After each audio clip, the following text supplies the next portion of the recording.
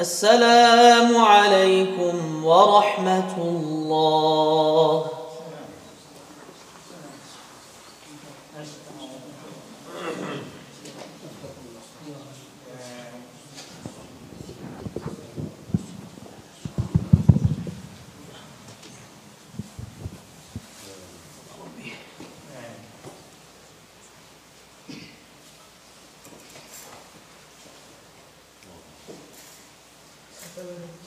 الحمد لله رب العالمين والصلاة والسلام على نبينا محمد وعلى آله وصحبه أجمعين. رب اشرح لي صدري ويسر لي أمري واحلل عقدة من لساني يفقهوا قولي. رب أوزعني أن أشكر نعمتك التي أنعمت علي وعلى والدي وأن أعمل صالحا ترضاه وأصلح لي في ذريتي إني تبت إليك وإني من المسلمين. اللهم إنا نسألك علما نافعا ورزقا طيبا وعملا صالحا متقبلا يا رب العالمين. Assalamu alaikum wa rahmatullahi wa barakatuh. If you noticed, in the first rak'ah, what surah did I read? Surah Nuh. Second rak'ah, I read the first 7 ayahs of which surah? Surah Al-Muddathir. Alhamdulillah, we had a group of brothers that came from Jamaat from all across the world, from Australia. You can imagine of all places how far Australia is. They came all the way with one mission in mind, and that is Ad-da'wa ila Allah Azza wa Jal. I have a question for you all. I don't know anything about, I haven't studied much of medicine. Okay, maybe science courses that I took growing up. Aside from that, can I go and do open heart surgery on you, inshallah? No, please no. maybe the heart of the soul, yani, but can I do open heart surgery on you? No. Dr. Junaid, I know, mashallah, you're very, Hafiz Quran, mashallah, you have this, that, you're a neurologist. Can we trust him with the AC of the masjid? No. Sorry, we cannot trust you with this. It requires what? Ilm. The same thing for da'wah. If you want to know the adab and the etiquettes of the person who calls to Allah Azza wa Jal, these two surahs has to be always on your mind. Surah Nuh and Surah Muddathir. These two surahs talk about the etiquette of a person who does da'wah to Allah subhanahu wa ta'ala. Surah Nuh talks about all of the different ways Nuh alayhi salam did da'wah. How much emotion, subhanAllah, he put. Laylan wa nahara, ya Allah, I called them. All night, all day. Jihara, wa asrartu lahum israra. And also, if you notice in Surah Nuh, there's a lot of emphasis on istighfar. Astaghfirullah, astaghfirullah, astaghfirullah, astaghfirullah, and doing da'wah to Allah, dua to Allah subhanahu wa ta'ala. So the da'i, he needs to have, of course, patience. He needs to have, of course, special du'as that he does, and he needs to do lots of istighfar, astaghfirullah, astaghfirullah. This is the qualities of a who? Of a da'iyah. Okay, of a person who calls to Allah subhanahu wa ta'ala. And same thing, Surah Al-Muddathir is preparing Rasulullah sallallahu alayhi wa sallam. If Rasulullah sallallahu alayhi wa sallam needed divine guidance and revelation to know how to give da'wah, then what about me and you? If Allah is teaching, Allah Azza wa Jalla is teaching Rasulullah sallallahu alayhi wa sallam, Ya ayyuhal muddathir. Who's muddathir over here? Rasulullah, the one that is covered with divine wahi. قم فأنذر وربك فكبر وثيابك فطهر والرجز فاهجر ولا تمنن تستكثر ولربك فاصبر. All 7 ayahs, all adab. This is the qualities of a da'iyah. So I wish that all the brothers were here. This would have been a very beneficial reminder that the one who calls to Allah Azza wa Jal, these two surahs has to be on his mind. Surah Al-Muddathir and Surah Nuh. Subhanallah. We're going over, of course, the book of Shaykh Abdullah Siraj al-Din. Shaykh Abdullah Siraj al-Din is the teacher of my teachers. Shaykh Abdullah Siraj al-Din was a muhaddith. He was a mufassir. He was a faqih. Hanafi and Shafi'i. Huge scholar, subhanallah. What can we say about Shaykh Abdullah Siraj? From the adab and from the, what a student of knowledge does is that, of course, he always prays for his teachers. And a part of the righteousness, or you could say, loyalty towards his teacher and his teacher's teachers, is that he prays for them. So before we begin the dars, I want everyone to recite Surah Al-Fatiha for Shaykh Abdullah Siraj al-Din. Bismillahir Rahmanir Rahim. Alhamdulillahi Rabbil Alameen. Ar-Rahmanir Rahim. مالك يوم الدين إياك نعبد وإياك نستعين اهدنا الصراط المستقيم صراط الذين أنعمت عليهم غير المغضوب عليهم ولا الضالين آمين آمين Always Surah Al-Fatiha. Surah Al-Fatiha is Surah Al-Munajah. Surah Al-Fatiha is basically a dua. So always after you finish Surah Al-Fatiha, what do you say? Is this only in Salah? No, Everywhere. Even when we did the Khatm al-Quran, I forgot to say Ameen. But you're supposed to always, after Surah Al-Fatiha, say Ameen. This is the Sunnah, or this is what you should do after Surah Al-Fatiha, because this is dua. Going to the book of Shaykh Abdulrazzak, alhamdulillah, which is all ahadith, based on ahadith of the Prophet sallallahu alaihi wasallam, related to the Quran. Okay, so we covered 2 lessons so far. Now we're continuing on from where we left off. The Prophet sallallahu alaihi wasallam, sallu alayhi, once, this is narrated in Sahih Muslim, he came out whilst the Sahaba were in the Sufa, Ahlul Sufa, where the poor Sahaba they lived. And he sallallahu alaihi wasallam said to them, which one of you would like to go every day to Buthan or Aqiq and bring, they're 2 different valleys, and bring back 2 large humped camels? Who used to sit in the Sufa area? The poor Sahaba. So he's talking to the poor Sahaba. So you can imagine even they have even more desire for it. Okay, he said, which one of you would like to go every day to this valley or these 2 valleys and bring back each time 2 large humped camels? This is a lot of wealth. MashaAllah, you're bringing back every day Honda Civic. 2 Honda Civics. Without incurring any sin or breaking ties of kinship. Why did Rasulullah ﷺ mention this? Without incurring any sin or breaking ties of kinship. Because they're getting all this profit without any sin, and they're not breaking any ties. Usually the people that get into business, what ends up happening? They're breaking ties and they're incurring sin. They say in the dictionaries, at-tujjar, businessman, ala wazn fujjar. They say this in the dictionaries. At-tujjar, ala wazn fujjar. The tujjar, the word for businessman, is on the pattern of fujjar, the people who transgress and sin. It's just the thing that they mention. Because a lot of people that are involved in business, sadly, they end up having to do, they have some haram always leaking in there. It's sad, it's very sad. May Allah subhanahu wa ta'ala give us all halal rizq. So that's why he's saying, without incurring any sin, this is going to be pure halal wealth. They all said, of course. Yeah, we said, Ya Rasulullah, all of us would like that. Of course, all of us, Ya Rasulullah, would like this. And then the Prophet ﷺ, Sallu alayhi, he said, can any of you not go to the masjid and learn or read 2 verses of the book of Allah Azza wa Jal? Can you not go to the masjid and learn 2 ayahs? The Sahaba, of course, they didn't respond yet. The Prophet ﷺ, he said, can you not go to the masjid and learn 2 verses of the Quran? That is better than 2 camels. 3 ayahs is better than 3 camels. And 4 verses is better than 4 camels. Subhanallah. Learning 1 ayah of Quran is better than a 1 Honda Civic. Okay? 2 ayahs is better than 2 cars. 3 ayahs is better than 3 cars. 4 ayahs is better than 4 cars. Wallahi, if I told you right now that mashallah at the Honda dealership they're giving out cars for free, wallahi all of you would leave this jalsa right now. You wouldn't even think about it. I know you guys would. I would too. Astaghfirullah. You would too, right? Come on. The masjid is open. Every day we have a Quran Halaqa. We have a tafsir Halaqa. Even right now we just did some revision of some of the ayat of Surah Nuh and Surah Mudaththir. But who comes to these? The Prophet ﷺ here is fixing our mindset. Learning 1 verse of Quran is more valuable to you as a Muslim than 1 whole camel, subhanAllah. This is the virtue of the Quran. May Allah subhanahu wa ta'ala make us from Ahlul Quran. The next hadith that the Shaykh mentions, and you all know this hadith, but it's good to mention, the example of a believer who recites the Quran is like the example of a specific fruit that he mentions, like a citron. Its scent is pleasant and its taste is pleasant. Okay, and then the example of a believer who does not recite the Quran is like a date. Does it have a scent? No. But does it taste good? Yes, it tastes sweet. The example of the hypocrite, the munafiq who recites the Quran, is like basil. I don't know. Another example. It smells good, but it tastes bitter. Okay, it doesn't have a good taste. And the example of the hypocrite, the munafiq who does not read the Quran, is the example of hamdala. I think that's the word for it. I don't even know what it is in English. It has no scent and its taste is bitter. Okay, so 2 examples of a believer, 2 examples of a munafiq. The believer who reads the Quran and does amal with the Quran, his insides are good, meaning his belief system, his akhlaq inside are good, and also he gets to benefit people because he recites the Quran. He's a person that can benefit others.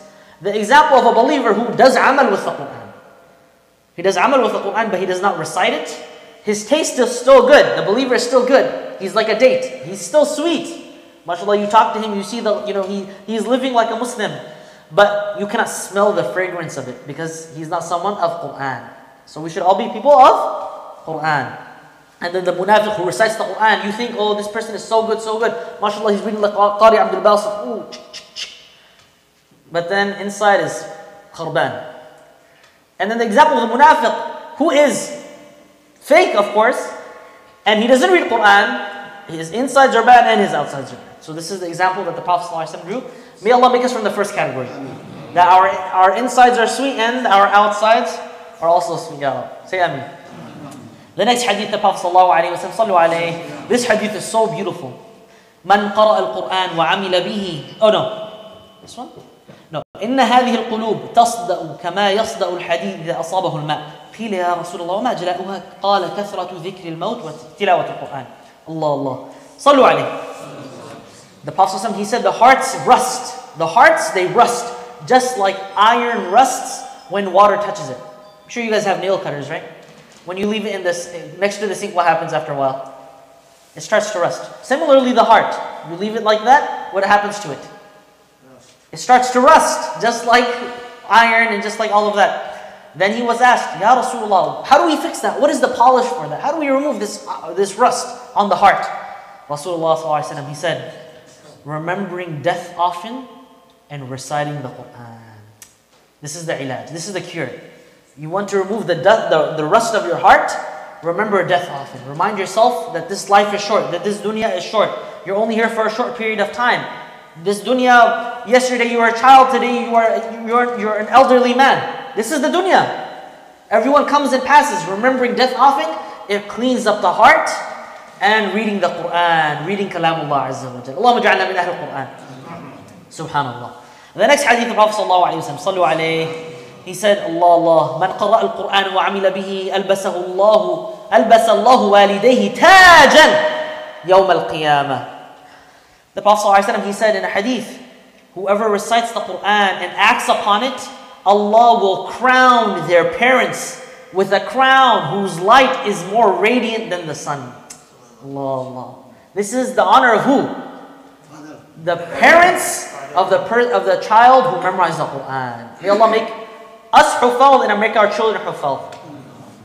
Really, I promise you, if you have several children, please make one of them in the path of Allah. If you have 4 or 5 children, at least one of them should be dedicated in the path of Allah. Make him a hafiz of Quran. Make him someone that is specific to the khidmah of the deen of Allah Azza wa Jal. That one child will be the candle in the light for the rest of the family. He will be the one telling them how to pray salah, how to do zakah, how to do this, how to do that. You have to have a candle in every family. You have to have one nur at least in each family. This is my advice to all of you, and this is the advice that all shuyukh give. If you have several children, make one of them go on the path of Allah subhanahu wa ta'ala. How many children did the wife of Imran have? He had who? Maryam. Inni nazartu laka ma fi batni muharrara. Ya Allah, give me one child, Ya Allah, I put him in your path. We have 5, 6, we don't put him in the path of Allah. Ish hada. We have 5, 6, we don't put them in the path of Allah. This is not good. Okay? So we should try our best to invest our children into the path of Allah Azza wa Jalla, memorizing the Quran, or some sort of way of connecting them to the deen of Allah Azza wa Jalla. Not everyone has to be hafiz, okay? Not everyone has to be a memorizer of the Quran. Were all the Sahaba memorizers of the Quran? No. But look at how connected they were to the deen of Allah Azza wa Jalla, how strong of a hold that they had to Islam. Okay? So connect them to the deen of Allah Azza wa Jalla in service in any way, at least one of your children. So the parent, he's going to have a crown, and she's going to have a crown, the mother, whose light is more radiant than the sun, were it in one of the houses of this world. So what do you think about the one who acted upon it? If this is the reward of the parent, what do you think is the reward of the hafiz? Allah gave such a reward for the parent, and He didn't mention anything for the hafiz. Your reward is unimaginable, subhanAllah. Every verse you've read in the Quran, Allah says, Yalla, folk, read more, we'll give you more station. Subhanallah. Can you imagine? And also, by the way, something I heard recently, and this is encouragement for those that want to learn the qira'at. Each qira'ah that you add, is more stations that you can rise up. So the Hafiz of Quran who knows Hafs, he's going to go here. The one who knows, mashallah, astaghfirullah, ana miskin, I'm nobody. But the one who has the qira'at on top of it, boom, boom, boom. He's reading more and more and more and more. SubhanAllah. This is the virtue of the people of Quran. Imam Shaykh, he says, هنيئا مريئا ولدك عليهما ملابس أنوال من التاج والحلى فما ظنكم بالنجل عند جزائه أولئك أهل الله. Who are the people of Quran? Ahlullah. What does Allah call them? What does Rasulullah say that they are? Who are the people of Quran? Ahlullah. The people of Allah. What greater status do you want? وَالصَّفَّةُ الْمَلَى. The line of Imam al-Shatibi, subhanAllah.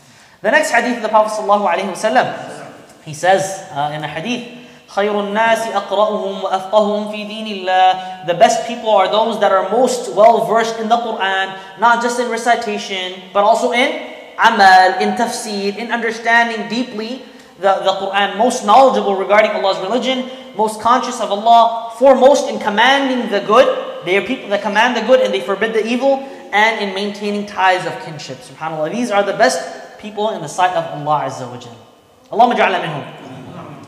The Prophet ﷺ, he says in another hadith, he said, who leads the person and who leads the people in prayer? Imam, of course. But who? What's the quality? Who knows the most Quran? أَقْرَأُهُمْ لِكِتَابِ اللَّهِ. The one who is the most well-versed, the one who has the most knowledge of the Quran. People sometimes understand this as the reciters. This does not mean the reciters. It means the scholars. It means أَقْرَأُهُمْ لِكِتَابِ اللَّهِ. The Qurra of the time of the Sahaba, were they just reciters? No, they were scholars. When you refer to the Qurra of the Sahaba, you're not referring to people who just recited Quran, but you're referring to people who recited and understood it. These are the people that are given the utmost preference in leading the Salah. This is another hadith. The people will be led in prayer by the most well-versed among them in the Quran. If they equal with respect to the Quran, mashallah, he's hafiz and he's hafiz, he's steady, then the most knowledgeable of them regarding the Sunnah. Who's more knowledgeable? With hadith of Rasulullah ﷺ. Who studied more? Who read more? If they are equal, then the first of them to do hijrah. This is in the time of the Sahaba. If they are equal, then the eldest. If they are equal, a person should not be led in prayer in his own house. Let's say, Dr. Jahul Islam, you invited me to your house for dinner. And you are the Amir of the house. Who has the authority, me or him, to lead? He does. It's his house. Okay? A person should not be led in prayer in his own house or where he holds authority. Who holds authority in this masjid? The stationed, the positioned Imam. This is Deen Allah Azza wa Jal, the Imam al-Ratib. The one who, not just me, I'm saying any masjid, who is the one who is given preference to lead? The Imam. This is where he holds authority. An Imam al-Ratib, right? So nobody can just come and say, I want to lead Salah. We have a position Imam, a station Imam. He is the one who is supposed to lead. Similarly, if someone goes to anybody's house, who has the authority to lead Salah? The host, the owner of the house, except if he says, Yallah, please lead me. That's the only case. And then the Prophet ﷺ, and he said, and nor should anyone sit in his house, in his special seat, except with his permission. MashaAllah, don't go and find the best seat of the house and then you sit there. No. The host always has his own seat, so leave that seat for him. Sit where the host wants you to sit. Because perhaps if you sit somewhere else, maybe his family is walking back and forth, and you might see things that you should not be seeing. So the host is telling you, sit here, because there's wisdom behind it.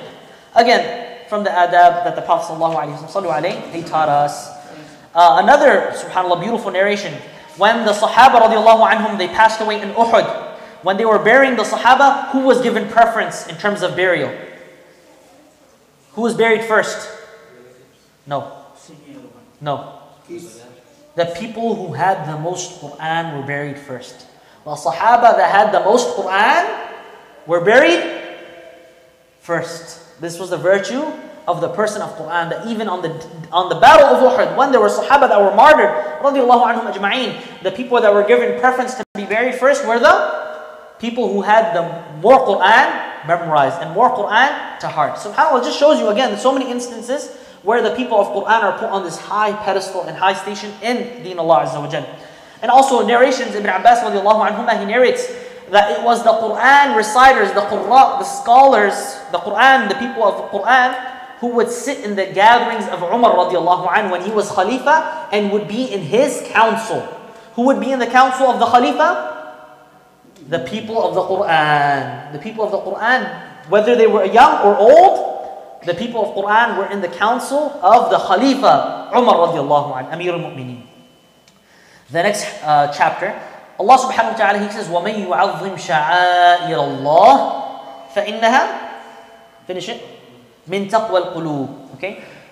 Whoever honors the symbols of Allah, sha'air Allah, it is certainly out of piety of the heart. When the scholars explain this, they say this includes symbols of His religion, and it includes those that bear His sacred law and who bear the tradition. It also includes Quranic masahif, it includes the masajid, it includes hajj rites and other things. Sha'air Allah, broad, symbols of Allah, things that remind you of Allah Azza wa Jal, or should remind you of Allah Azza wa Jal. This includes the bearers of Islam, the scholars, and the Qurra. Imam al-Nawawi radiallahu anhu, wa rahimahu, the great Imam, the author of Riyadh al-Salihin, many other books, al-Adhkar, he used this ayah to prove that you have to honor the people of the Quran. وَمَنْ يُعَظِّمْ شَعَائِرَ اللَّهِ, the one who honors the symbols of Allah. This includes the scholar, this includes the one who is a person of Quran. Imam al-Nawawi used this ayah as proof of that. And then he mentioned also in there, I think it's adab fi at-tibyan fi adabi hamalat al-Quran, wallahu a'lam. It is not permissible to harm them, the people of Quran, the people of knowledge, to look down upon them or belittle them. When you look down upon a person with Quran, when you look down upon a person who Allah gives knowledge, this is tawfiq min Allah Azza wa Jal. What are you in essence doing? No, what are you doing? When you look down upon someone who bears the tradition of Islam, what are you doing in essence? No, like in Desi, they say, oh, ito bas maulwi hai. What do you do when you do that?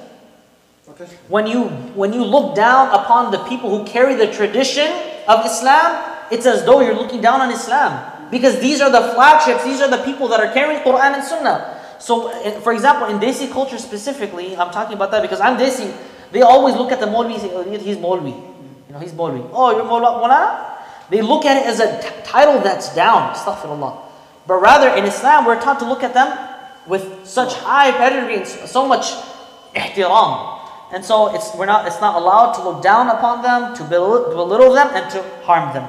Imam al-Nawawi, he reported, there's a hadith of Prophet Sallallahu Alaihi Wasallam. Allah Azza wa Jalla, I think it's a hadith Qudsi.